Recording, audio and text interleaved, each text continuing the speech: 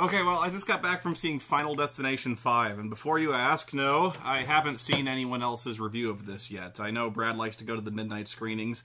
He's actually made this, I'm actually very impressed with Brad's setup now. He might actually make this a thing, where he's got all these people he can send out to the midnight screenings, and they talk about it. I do wonder sometimes about the logistics of shooting in the inside of a car, but, He's actually got, you know, you're familiar now with all his friends and the way they think and stuff like that. I really like it.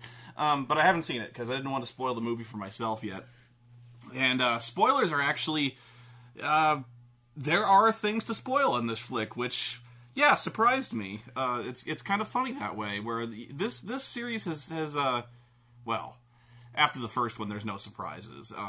I have not actually seen any of the Final Destination movies since the first one because they're all the same. You know, they really are. I mean, okay, I'm going to ramble on a little bit, and I might jump from topic to topic here. The first topic I have to mention is the previews I saw for... You want to talk about unnecessary sequels. They're doing a new Harold and Kumar movie. It's like a very Harold and Kumar 3D Christmas. And, oh my god. Really, at this point... You remember when it was like, you remember when Kevin Smith did Jay and Silent Bob Strike Back, and it was literally nothing more than just Kevin Smith and Jason Mewes in front of the camera, just farting around and hitting each other, and making a bunch of inside jokes, and making a bunch of movie references for basically no reason. Just kind of a strung together series of fart jokes and movie sketches. That's what the very Harold and Kumar 3D Christmas is. It's really just watching Harold and Kumar kind of bounce off the walls and do their shit, get stoned, and watching Neil Patrick Harris resurrected for no real reason, just doing his Neil Patrick Harris shtick, which is awesome. I mean, really, come on. If you like NPH, you're going to see this guy no matter what. But the Harold and Kumar series after the Guantanamo Bay thing really started to wear thin, and it didn't help that Dr. Ken is in this movie. Seriously, Dr. Ken has reached the level of annoyance to me where if I know he's in that movie, I'm not seeing it. Really, I mean, his shtick is so bad.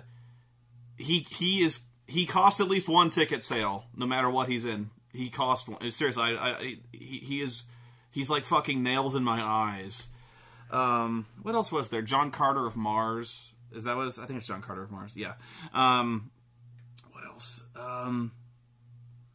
Nothing really of substance. There was a lot in the way of, there was a, what was it called?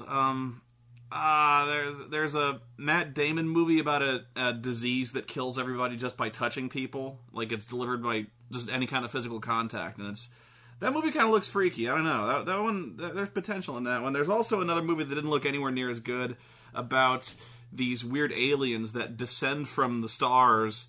Where else would they descend from, right? There's these weird aliens that kind of look like will-o-wisps. They're like these little orange balls of flame that are basically invisible. They start, you can kind of see them, but you kind of can't, and they turn invisible, and they suck all the energy out of the world. Like anything that generates power, they drain it. And so that they're kind of like energy parasites, and then they drain people, and they disintegrate people, and it doesn't look good.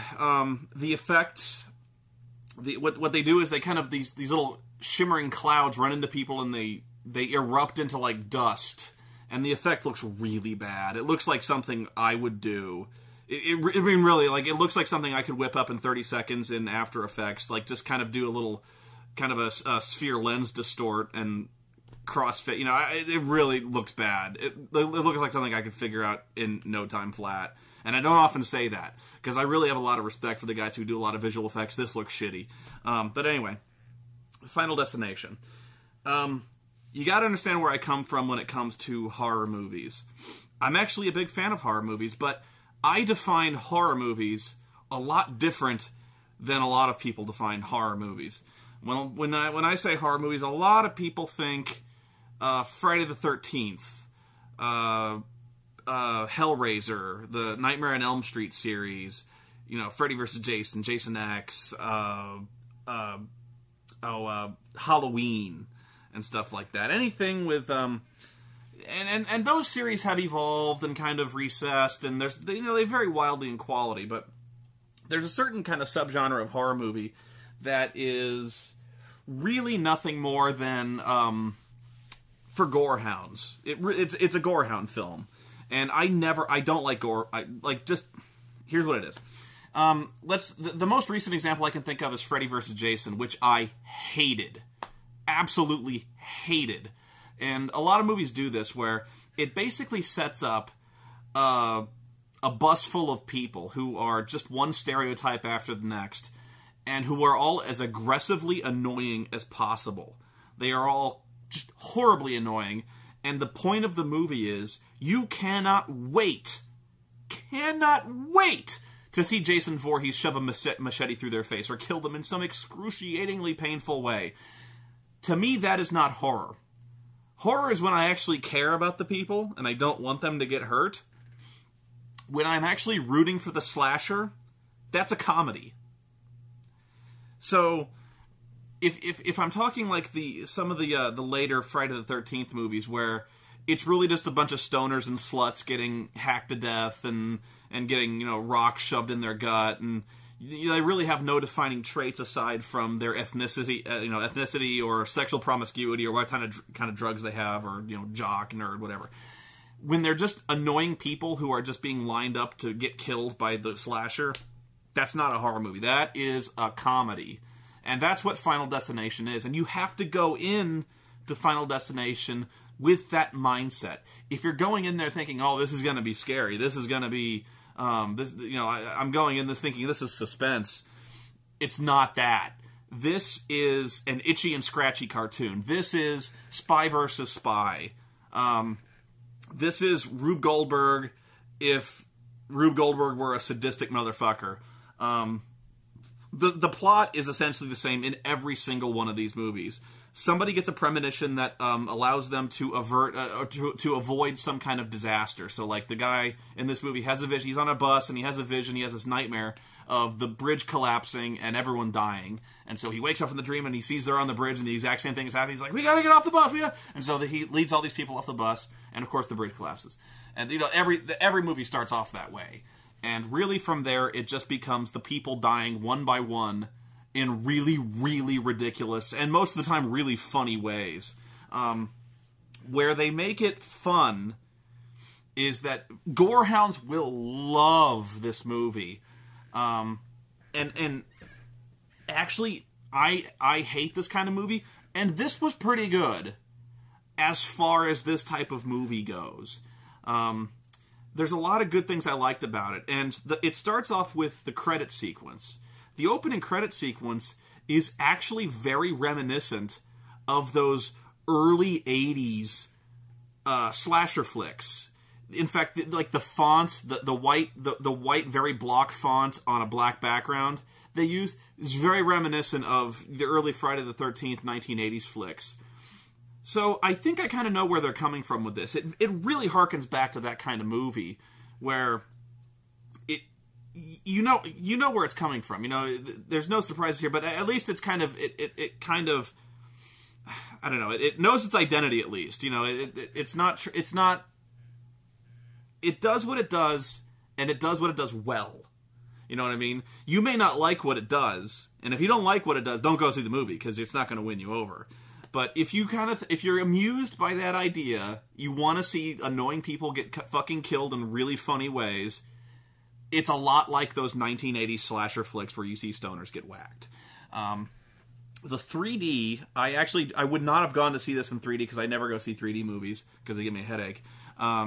Was good. The 3D was actually, I almost never say that because almost every time I've seen a 3D, not every time, almost every time I've seen a 3D movie, I hate it. I think it's distracting, and it tends to make things out of focus, and that still was in evidence here, but this was about as good as I've ever seen 3D get. The best was Drive Angry.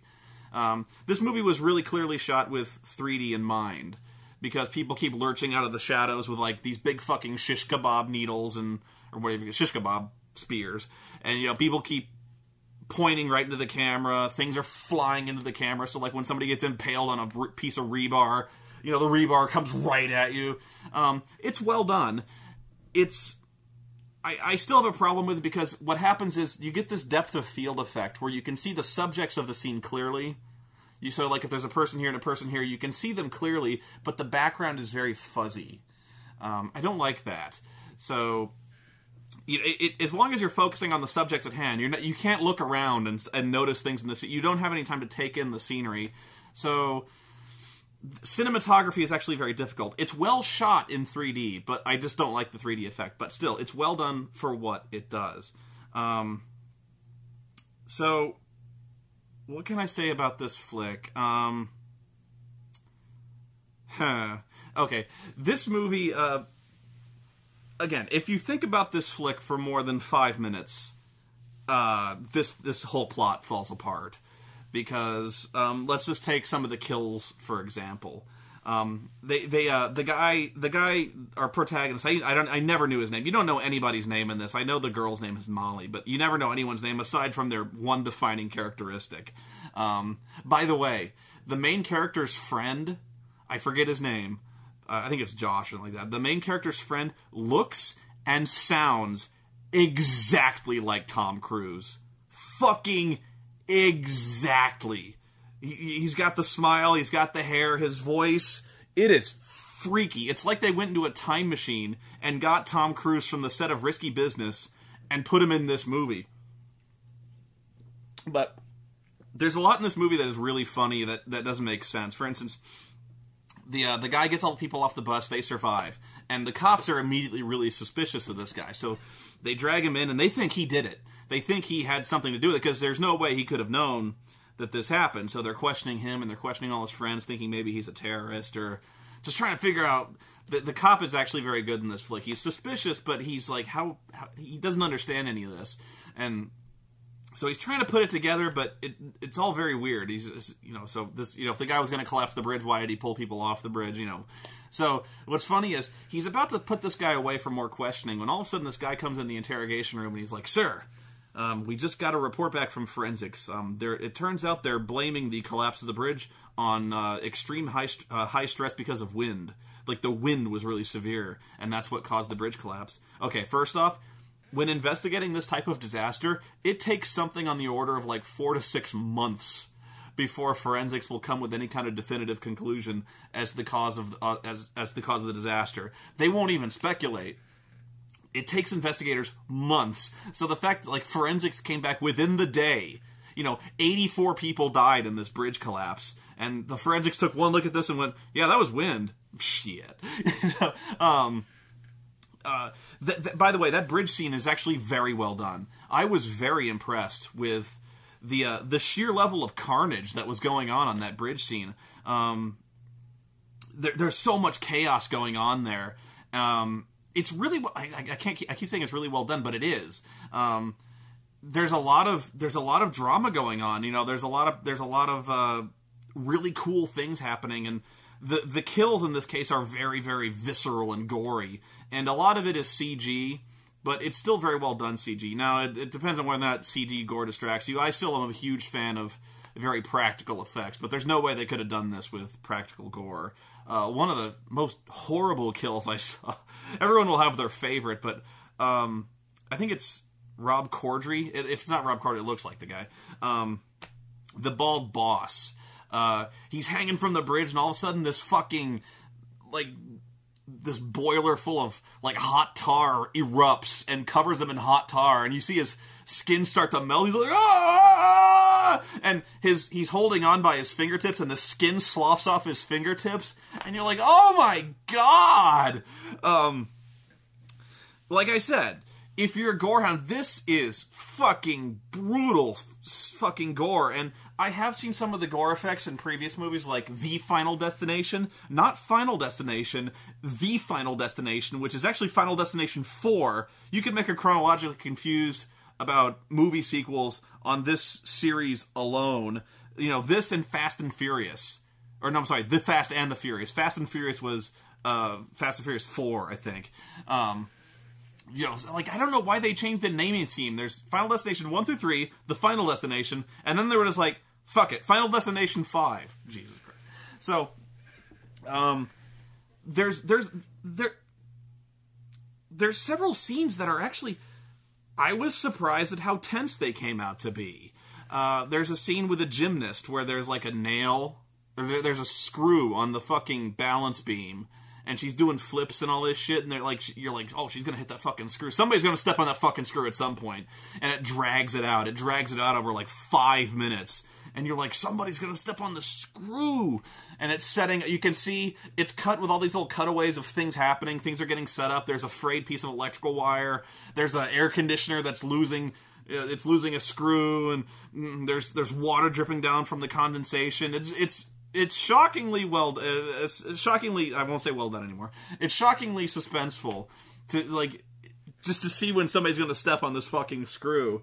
Again, if you think about this for more than a minute, this scene falls apart. Because there's no way, I refuse to believe there's any way there could be this fucking 2-inch screw sticking up on a balance beam and nobody would see it. Now again, I'm not a gymnast, clearly. I don't know anyone who is a gymnast, but I would imagine if you were a gymnast and you were practicing, your eyes would be fucking locked on that balance beam. If not, you would occasionally glance down every once in a while and see this fucking screw. Just like, I don't know, like, I know they kind of do these things where they're supposed to be looking ahead, and I don't know, but I refuse to believe nobody was looking at this, even took a glance at the balance beam directly in front of them. It was like, oh shit, and kicked that thing off. Further, when this girl finally dies, when somebody does finally step on the screw and causes this girl's death, which was actually really fucking grim,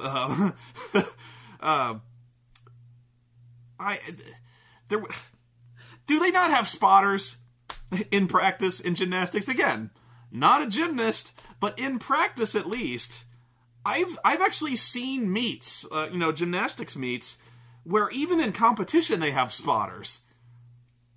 And there's nobody spotting her on the balance beam who could have seen this screw. There's nobody spotting her on the uneven bars who could have caught her if they knew something was clearly wrong. And so, spoiler, here's where I start getting into spoilers. The way she dies is, the girl who dies doesn't step on the screw. Somebody else steps on the screw. She goes, ah! And she falls off the beam. She knocks over the big tub of chalk.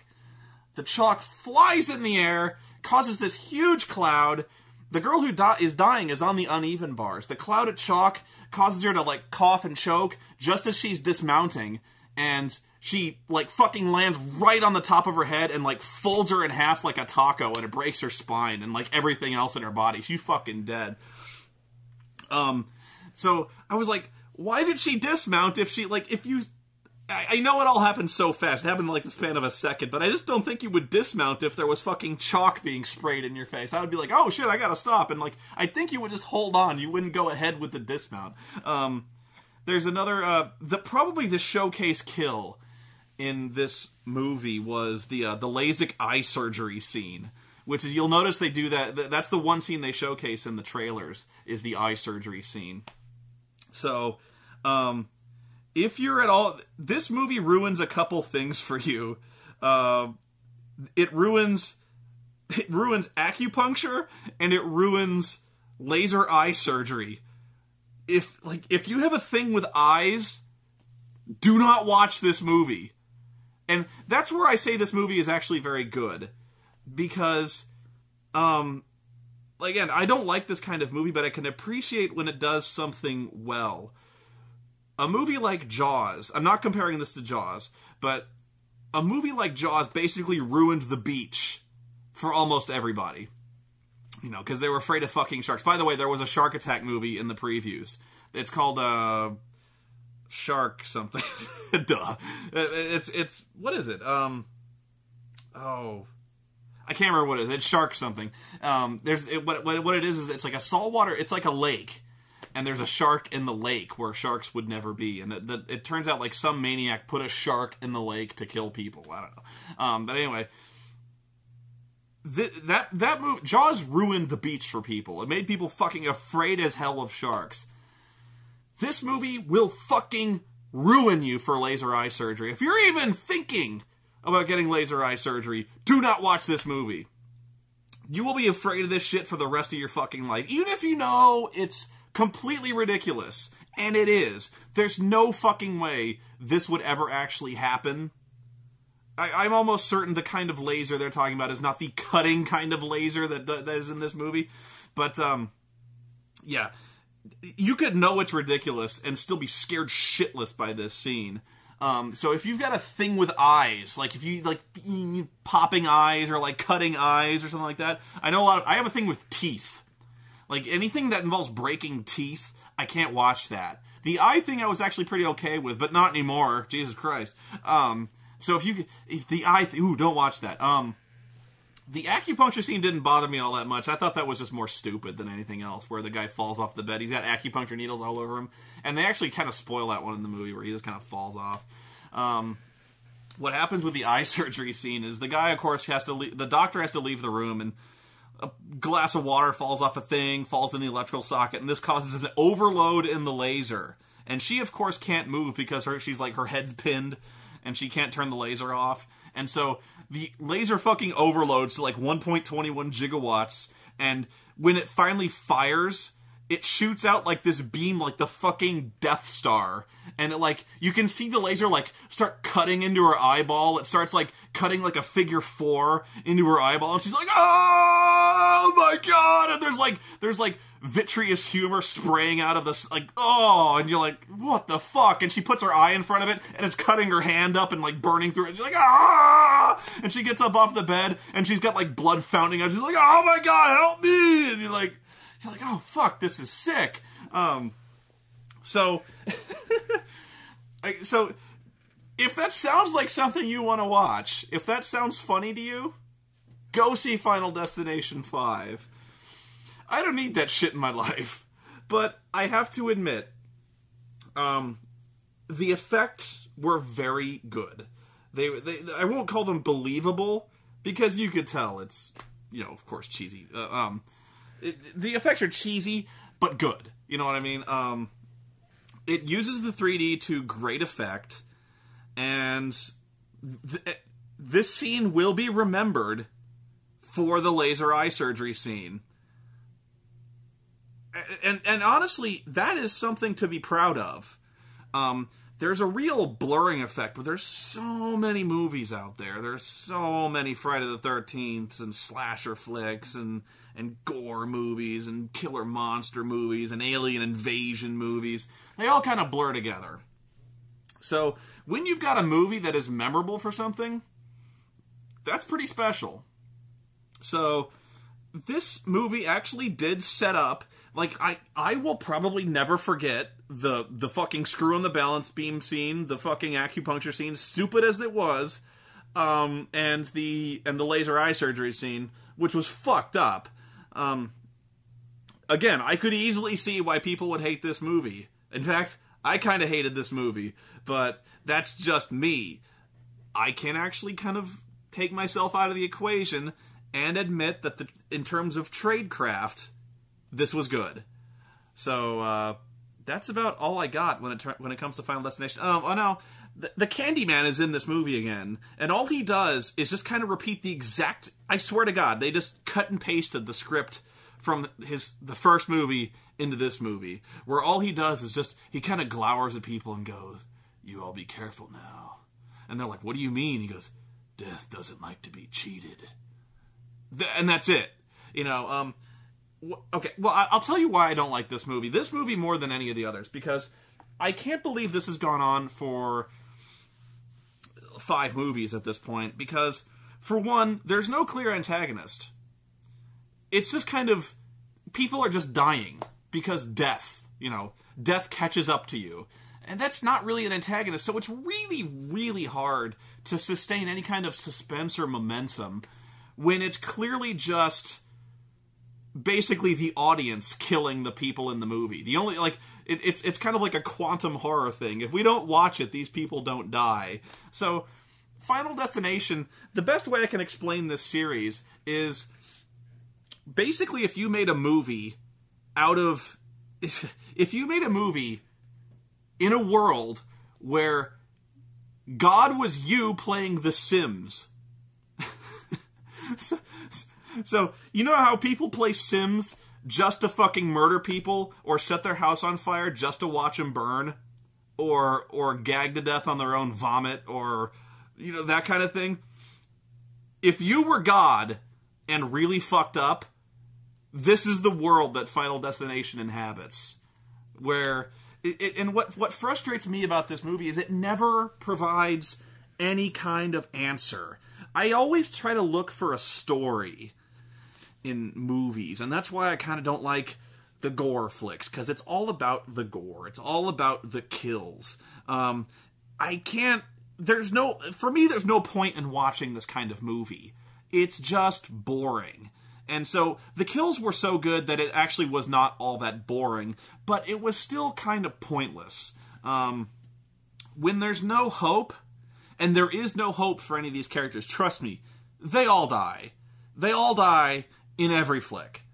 When there's no hope for any of the characters, and they basically know there's no hope, I can't get invested in any of them. I don't care if they live or die, because they're all going to die. In fact, in these movies, they might as well just save themselves the time and kill themselves in a relatively painless way. I'm surprised nobody's actually taken that course of action yet in these movies. It's frustrating because even with the slasher movies, at least there's some kind of personification that you can be afraid of. It's not just... It's literally the director just making things up. You know, how do we kill this guy? You know, this guy goes to a massage parlor. Well, so the director goes, well, how do you die in a massage parlor? And so they just kind of string together this ridiculous chain of events. It doesn't matter how it happens. It just... Things fall on things, and things fall out of other things, and eventually something heavy falls on the guy's head. The only real suspense from Final Destination, and even this one, comes in... They set up a way you think somebody is going to die, but they don't die that way. So what happens is, like, let's say there's a knife balancing on the edge of a counter, and they keep setting up the knife, or they'll keep setting up a gun on top of a stove, or something like that. So as everything's going on, tension is building, the music is climaxing, things are getting really stressful, the strings are going, and you know, things are really simmering, people are about to die, there's a gun glowing red hot, it's about to go off, the knife is shaking on the table, and then the knife falls off the table, the guy falls down, and the knife sticks in the floor right next to him, and you're like, oh shit, that didn't happen. Then the gun goes off, knocks some heavy pans off the shelf, and the heavy pans fall off and crush the guy's head. And you're like, oh, I didn't see that coming. That was really funny. So it's that kind of... That's why I say it's a comedy. It's because you're watching these guys die, but you're watching them die in really goofy manners. And where I find it frustrating is there's no struggle here. There's no way to win. You know, it's so frustrating when it's just a snuff film at some point. It's just a gore reel. And in fact, at the end of the movie, there is literally just a gore highlight reel where they show like every single kill from every single Final Destination movie to the strains of AC/DC's If You Want Blood, You Got It. I'm not even kidding. This thing goes on for like 3 or 4 minutes where they show every single fucking kill in these movies. So if you ever had a doubt this was anything but a comedy, that highlight reel should just hammer it home for you. I was talking about, and the one question I always wanted answered that they never even approach in this movie is, who's giving these guys the premonitions? How are they getting these visions? They just have them. So, what I get out of this is, let's just assume this is a world where death is you playing The Sims. Death is this really, really sadistic motherfucker who just makes shit up to make people die in really hilarious ways. Let's just roll with that. Let's just roll with the idea that nobody ever puts the pieces together except the Candyman, who's seen this shit happen all these times before and knows exactly what's going on. Really, after 5 movies, after 4 movies anyway, do you really think nobody would put this together where like there's some huge disaster, 6 to 8 people survive, and then they all die in really, really memorable and hard to clean up ways?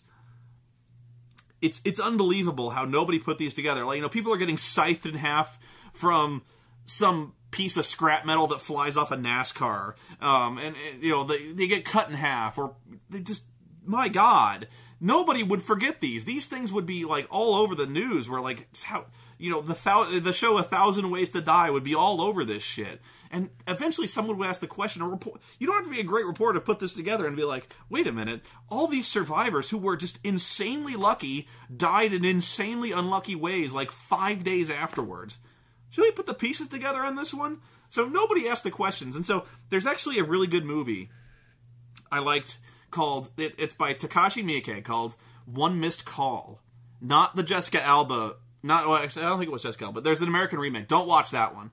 Watch the Japanese version of One Missed Call, which I really, really liked, because at some point, the media puts this together. Let's just roll with the premise that in One Missed Call, this phone, there's some kind of possessed phone. There's like a ghost that inhabits phones that kills you.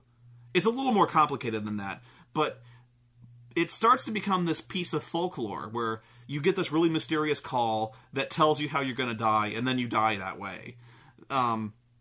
So nobody really takes it seriously. It's kind of like the Bloody Mary myth, where you say Bloody Mary in the mirror and stuff like that. So they're like, oh, if you get the call, you're going to die. And they're like, oh, please, nobody gets that call. But people actually do start dying from the phone. And so what happens in that movie is the media approaches these girls and goes, you got the call, right? You got the call from the haunted phone? And they're like, yeah. And they're like, we'll keep you safe. We'll keep you in a safe house where nothing could possibly hurt you. We'll have you on camera all the time. All we want to do is watch you. So when the appointed time comes, whether or not you're really going to die. And I was blown away by the ingenuity of that scene, where people actually do put together the ridiculousness of these deaths, and then actually start asking questions about it and trying to prevent it. So, like, it actually becomes a thing where, like, the national media, like, obsesses over this. It's kind of like Paranormal Activity, where, like, if in Paranormal Activity this shit was actually happening, and they released a movie based on this would be like a worldwide phenomenon. This basically proves the existence of supernatural life or supernatural shit going on. People would actually start to obsess over this and go to this house and shit. That's why I love One Missed Call. Final Destination never even fucking approaches that. Where they asked the guy asked the question. He goes, if death's coming for us, maybe there's something out there that wanted me to live because I got the vision. I had this premonition that saved me, so maybe there's something out there fighting for us. He doesn't, actually, the only thing he says that, he's like, maybe I'm supposed to live if I got the premonition. So, and I'm like, yeah, that's a good point. Who's giving this guy the premonitions? Is there some force of good out there that's trying to override death's plan? If so, what is it? Is it like God? Is God trying to save these people? Or is it death giving this guy premonitions just to fuck with them? Because at this point, it's really hard to argue with the fact that death is intentionally trying to fuck with people just before they die. It's almost like God in this universe is a kid who's burning ants with a magnifying glass.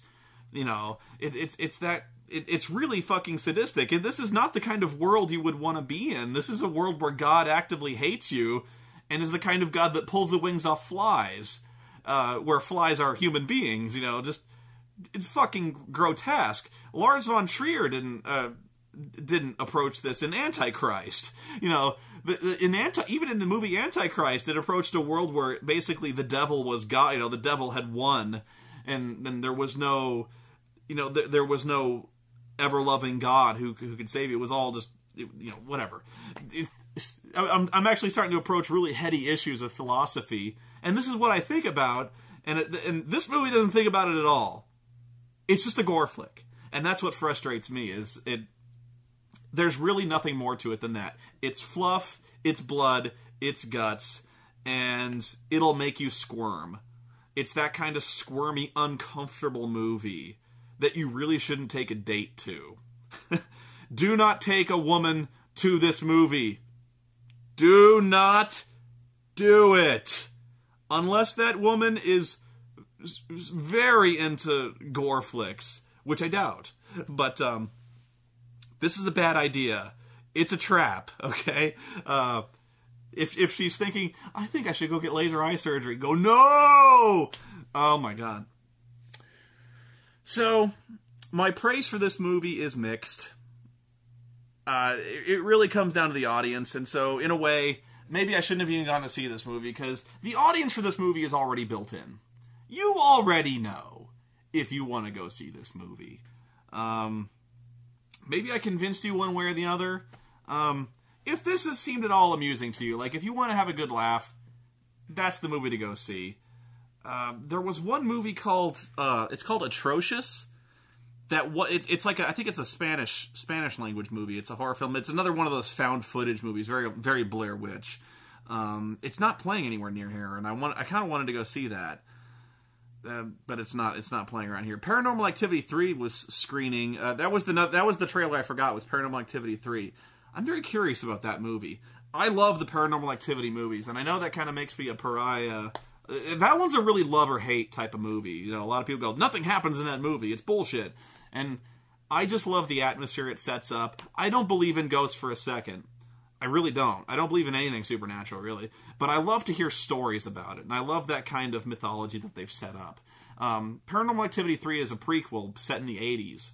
And I'm very curious to see how they go about this, because in the Paranormal Activity movies, they did a very good job of giving you a good reason why there was such ubiquitous filming all over the house.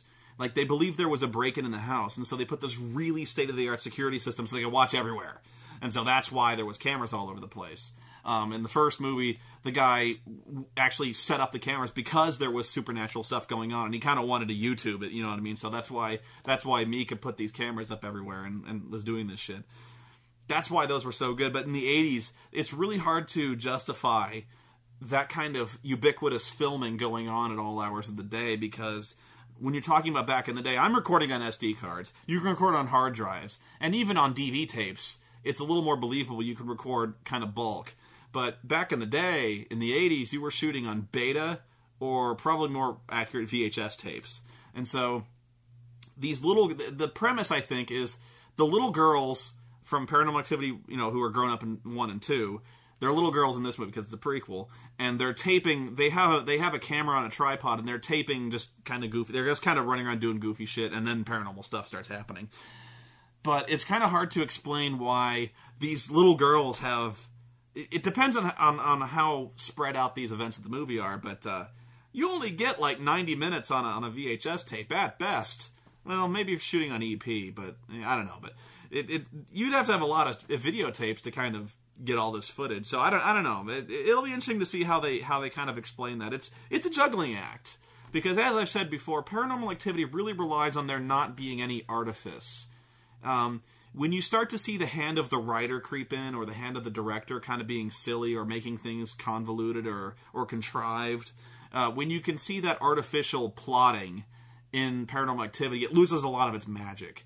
When you can actually kind of set aside your suspension of disbelief and think for just a second, that this could be like, if this was real, this looks real. This looks like something really fucking scary is happening here. When it doesn't look phony, there's not CG blood and rebar sticking out through people's eyes and people getting cut in half with sheet metal.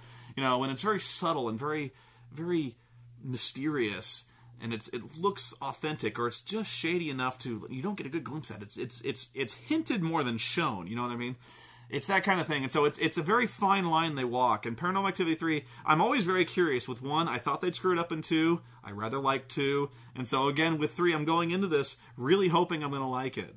But always I'm very eagle-eyed watching for stuff that nitpicks me. I'm just, God damn it. And so, as a very nitpicky guy, Final Destination 5 is not the movie for me. I'm like, are there no spotters? How did they get forensic data back so quickly? I'm just like, Anyway, I'm rambling on.